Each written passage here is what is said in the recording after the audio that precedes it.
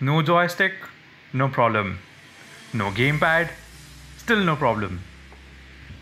Hello guys, welcome to another video where I'm going to talk about how you can fly a plane like a pro just using a keyboard. In fact, all the flying videos you are seeing on my channel, I'm doing them just using a keyboard. And hell, it's not even a normal keyboard. I'm flying with a laptop keyboard which does not have the traditional right hand side numpad support. So let's get started. Now the default theme that comes for the keyboard inputs for this game, well, it's not terribly optimized. So what I've done, I've gone ahead and I've remapped the controls more intuitively for a PC gamer. Now as PC gamers, we generally tend to use the WASD keys for direction. So I've tried to use the same keys for mapping the direction, and I've added certain function keys to specify control that needs moving. So here are my personalized remappings for the keyboard bindings of this game. So going to start with the primary controls.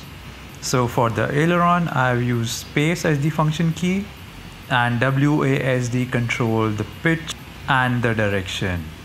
And similarly, R is my function key for the rudder. Easy to remember, right? For the secondary control surfaces, I haven't really changed anything. So these are just the default settings. They seem to do the trick for me, should do the trick for you.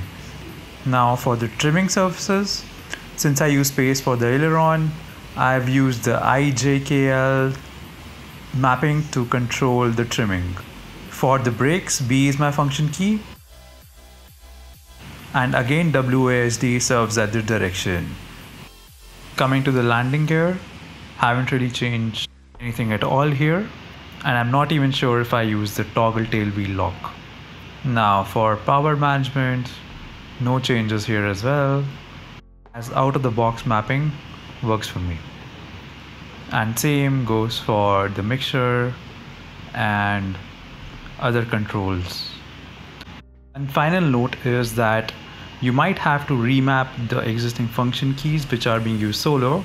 So for example, if space key is being used for some other function, you might have to remap it in order to avoid conflicting issues. But once that is done, everything should be super smooth.